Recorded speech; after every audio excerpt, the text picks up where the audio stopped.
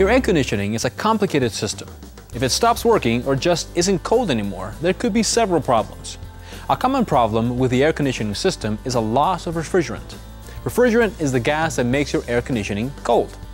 Modern cars have a refrigerant that requires special equipment to keep the environment clean. You may also have a compressor or electrical issues.